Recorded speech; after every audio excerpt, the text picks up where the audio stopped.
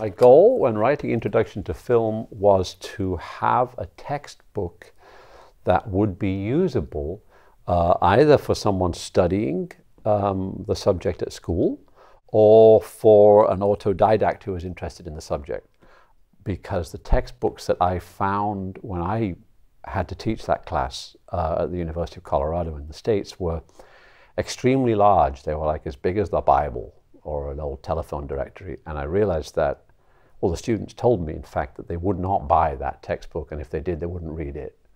The textbooks that were available, these enormous books, were also very, very heavy on theory, and they seemed to have been written by people who had never been on a film set. My hope is that people who are interested will actually read, say, through the chapter to the point where a film or an extract from a film is mentioned, and then will actually pause to watch the film or to watch the extract before proceeding. I don't know if people will do that, but that would ideally be my goal. Like say now, if I write Now We Watch Bicycle Thieves, that they'll actually pause and watch all of Bicycle Thieves. Maybe that's a forlorn hope, but you never know, maybe they will. I think having an informal and colloquial style is a good idea because academic texts do tend to get pretty dense. The academy has a language all its own, which sometimes seems designed to exclude the general reader. I hope that this book is relatively easy to read for somebody who speaks English as a first or second language. Well, I think there is a tendency to, not on the part of everybody, but on the part of some people on a film set, to think that the film is the most important thing of all.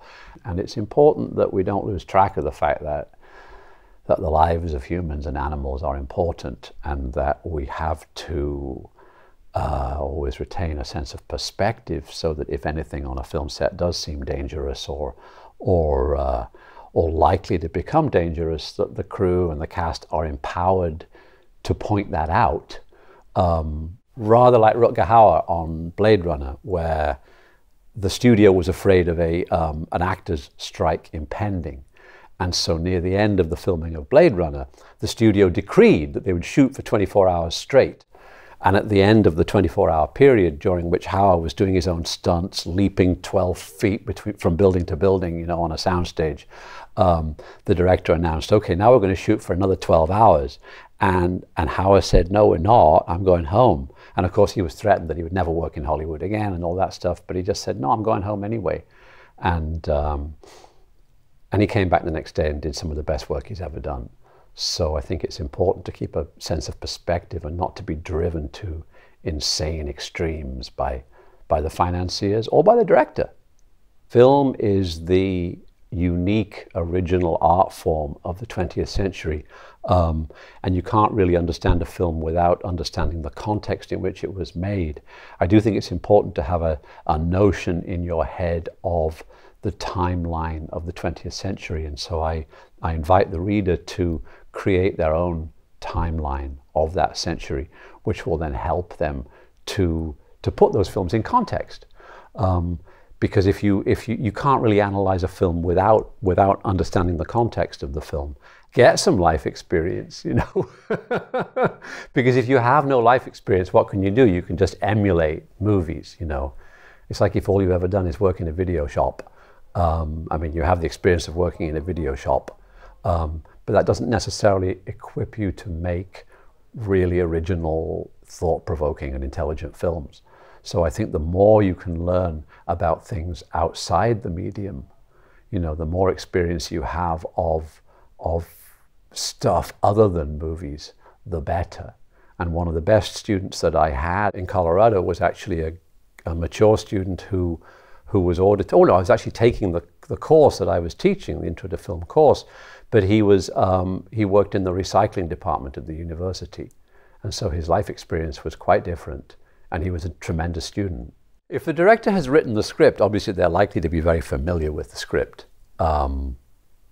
But it really depends if you have a talent for writing or not. And some directors really aren't writers. Some directors rely on other people to write the screenplay.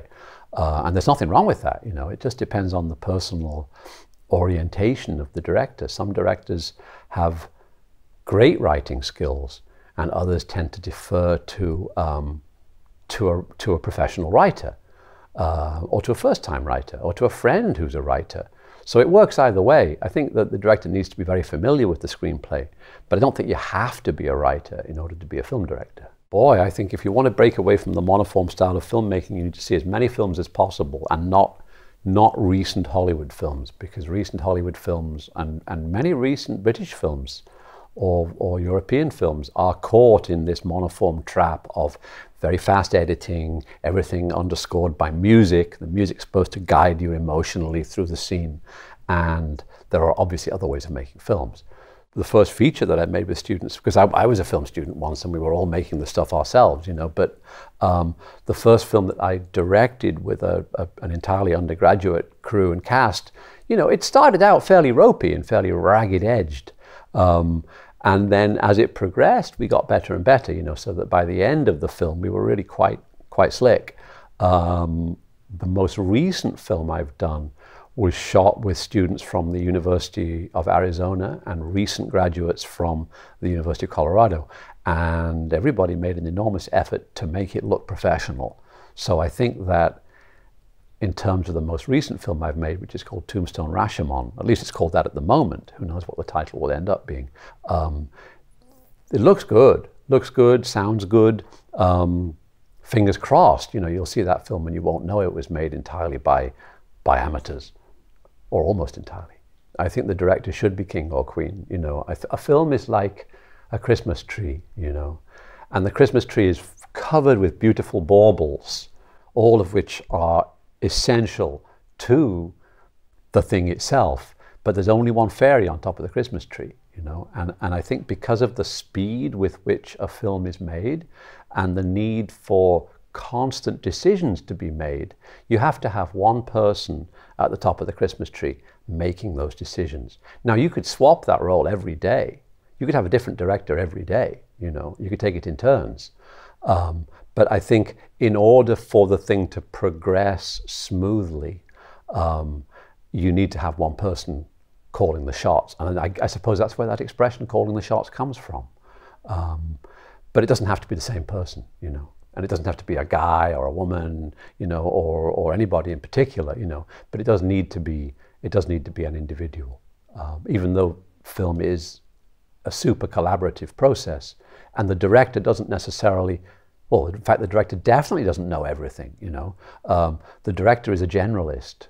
The director has to be aware of the whole thing, the entire Christmas tree, but every actor knows their character better than the director does, or should.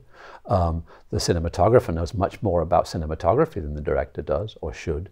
The sound recordist the same, the production designer the same, the editor the same. So it is a collaborative process, but just in order to move things forward, you need to have one person that can be relied upon to answer a question when asked. It would be interesting if filmmakers could experience film, because we say filmmakers, but a lot of the time, obviously, things are shot on video now. Film is a different medium, and because it's more expensive than video, it forces you into a sort of discipline, which isn't necessarily there with video, because video is so cheap or free. The difference between the two, I can still tell the difference between a film being projected on a screen and a video projection. The other night I was at the National Media Museum in Bradford, and we saw on an enormous screen there a 4K projection of The Good, the Bad and the Ugly. And the other day I saw Aguirre, Wrath of God, and again, a brand new DCP screened in a big cinema. I can still tell that it's video and not film, but the difference is not enormous. And I think that the most important thing is the story and the quality of the work, the quality of all the different department heads' work and the acting, and I'd rather see good acting on video than bad acting on film.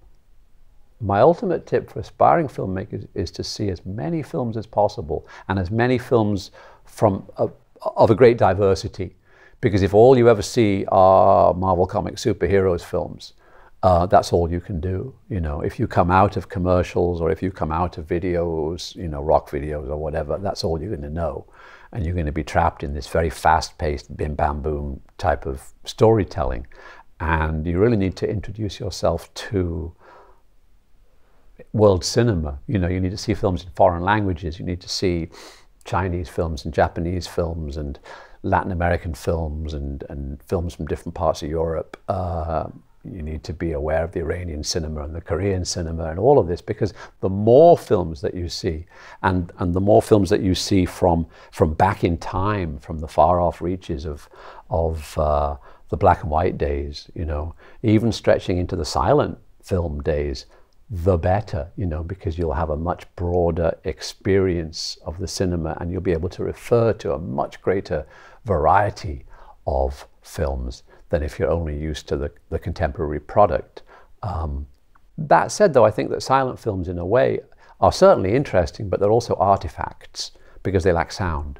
And for me, the films that are most important and most useful are films that come after 1929, after sound came in.